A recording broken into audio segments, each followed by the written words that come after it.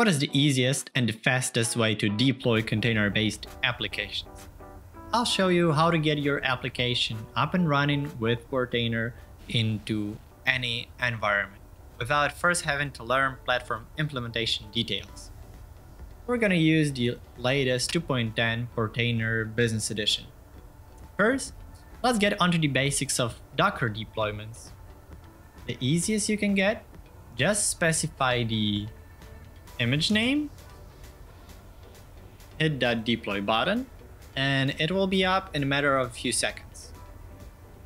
Let's see how smooth it is with the Kubernetes cluster.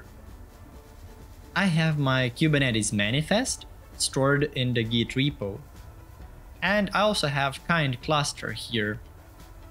Let's deploy that Kubernetes manifest into my kind cluster. Creating from manifest, picking up a non-default namespace, a suitable application name, specifying the Git repo URL, and the path to that Kubernetes manifest. We'll turn off the authentication since the repo is public.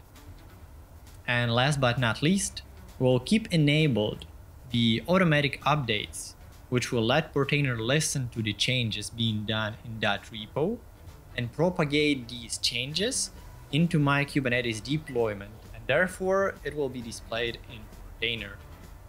Check. We can also deploy Docker Compose here, and both in Docker environments and in Kubernetes environments. Portainer supports literally any container-based environment. And now, for you to try out, we have a special offer of Portainer Business Edition free for workloads up to 5 nodes. Come and get it.